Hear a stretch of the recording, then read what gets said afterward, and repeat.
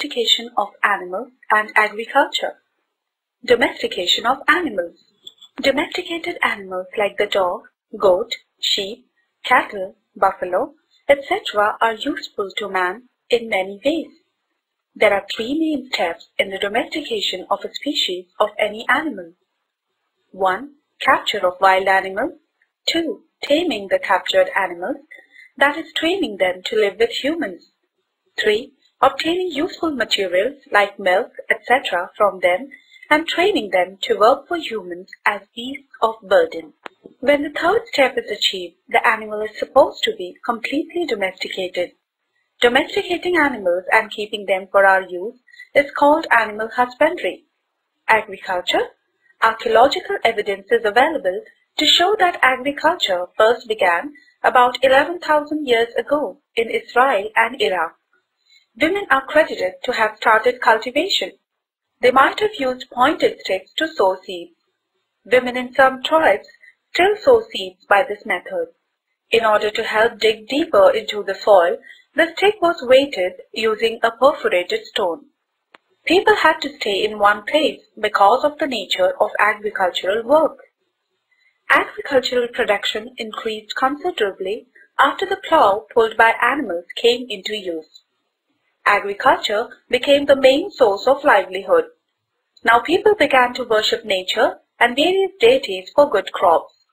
Essential things like sharing of agricultural tasks and water resources and the security of the village settlement gained importance. People in the village settlements established some rules and customs to manage these things.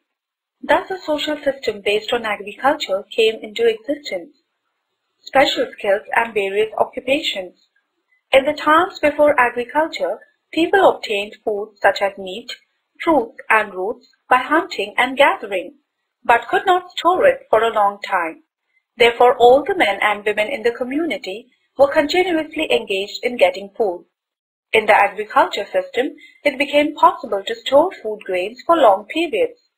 There was more food available than was needed by the community.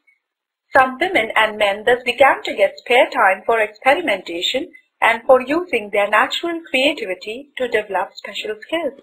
Members with such special skills were given work based on those skills.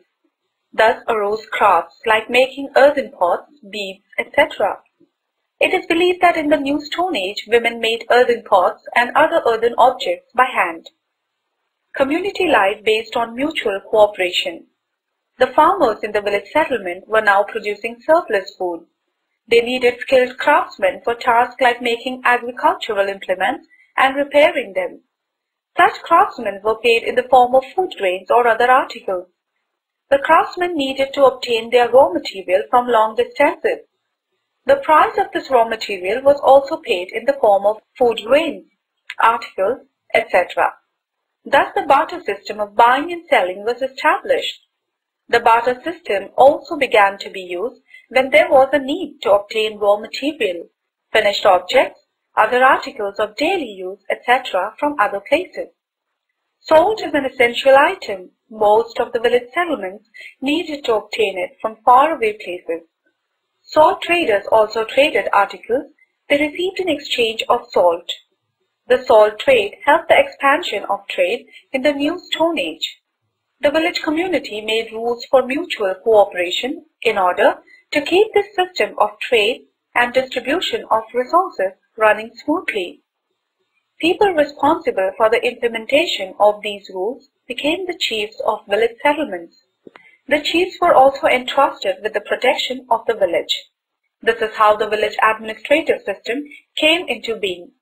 Evidence of protective walls and moats around the village settlements of the New Stone Age has been found in excavations.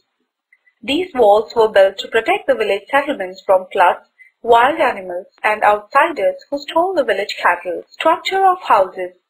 The houses at the beginning of the New Stone Age were made of wattle and daub. The walls were screens woven from sticks or bamboo, plastered with mud or cow dung. Later, the population of the village settlements grew because food was available in plenty. The village settlements became permanent and expanded. Still later, people began to build quadrangular houses of sun-dried bricks. Some houses appear to have had more than one room. The houses were built very close to each other. Regional differences are seen in the styles of constructing houses depending on the local climate. Village settlement, kinship and family. It appears from the plans of the houses and the village settlements that people staying there belonged to a single clan. It means that they were all related to one another.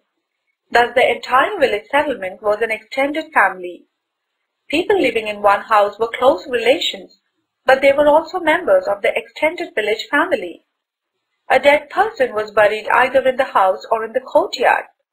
Perhaps the idea was that the persons born with the family should not get cut off even after death.